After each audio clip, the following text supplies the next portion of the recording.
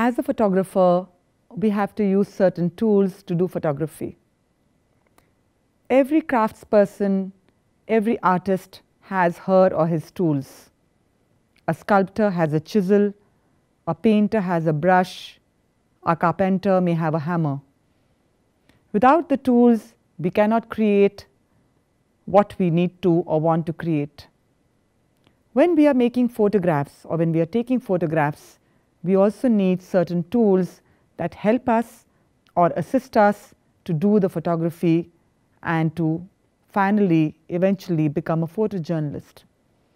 So what are these tools of photography that we need to know, we need to master, and we need to be good at, so we can get photographs that not only tell a story, but technically they have what we call the correct exposure. Three parameters that influence the lens system and the quality of the image are the aperture, the shutter speed, and the sensitivity. They influence the amount of light that enters into the lens system and decide the exposure. We need to learn about these, so then we can take the photographs with the correct exposure. Now, we are going to learn more about these with the help of Mr. Desikan Krishnan. Welcome back, students. Today we are getting into a very critical part of photography or photojournalism, which is the tools of, again, photography or photojournalism. It's not only very interesting, but also very critical. You have to follow this very closely. Let's start right from the beginning. What is the most important thing for taking a photograph? Of course, you would say it's the camera, the lens, or the subject. But there's another aspect to it, which is light. Without light, there can't be any photography. It can be any source of light. It can be daylight, it can be a torchlight, it can be a tungsten light, it can be moonlight, or any other source of light. But without light, there can't be any photography. That's why the term photography means writing with light. What does the term photography refer to or mean? It means writing with light. It was coined in 1839 by one John Herschel when he was working with glass negatives. You have a photograph of John Herschel over there on your screen. John Herschel discovered the term or coined the term writing with light when he was working with glass negatives, which forms a very interesting part of photo history. Now, let us look at some basic photographic terms which you will have to understand to take photographs, not only good photographs, but also to take any type of photographs. You got to understand these terms and learn how to use them. The basic photographic terms which I am talking about are exposure, shutter speed, aperture, ISO, lenses, focal length, depth of field.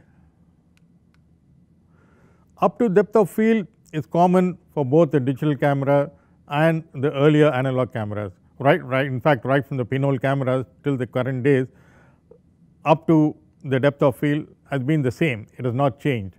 Then we get into the digital camera, which means the white balance, sensor, resolution. So these are sort of the basic photographic terms which you will have to understand, and now we will go on and explain each and every one of them to you. Now, how do you take a photograph? Any answers for that? Think, you people have been shooting pictures, some of you have been shooting pictures, but think, how have you taken the photograph? What did you do to take the photograph?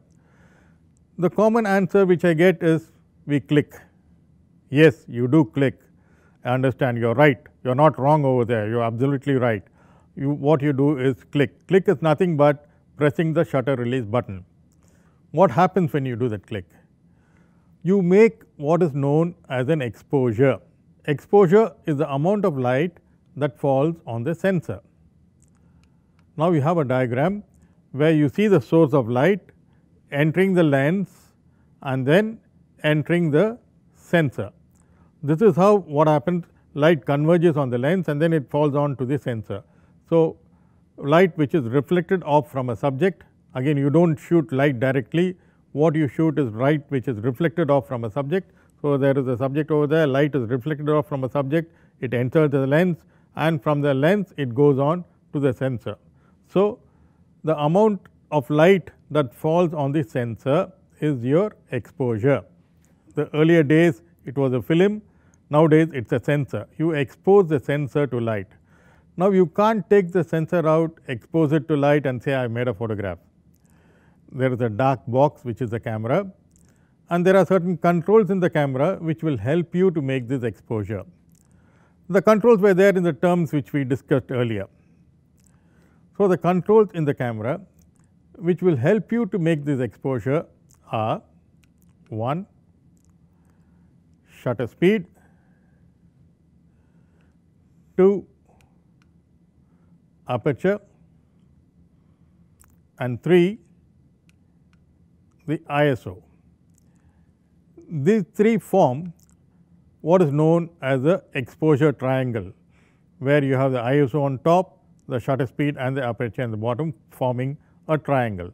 This is what is commonly referred to in most photographic internet this thing or books as the exposure triangle. Now, when we are talking about exposures, there are three different types of exposures. I repeat, there are three different types of exposures. The first one is the overexposure, when the sensor receives more than the amount of light that is required.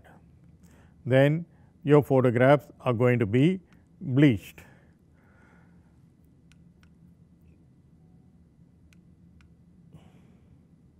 There is a photograph which is overexposed.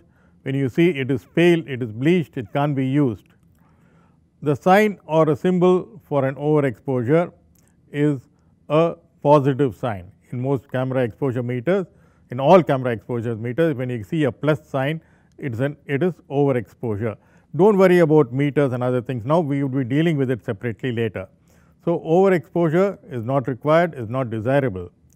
Then you have what is known as the underexposure, which is just the reverse of the overexposure, when the camera receives lesser than the amount of light that is required and your photographs are going to be dark.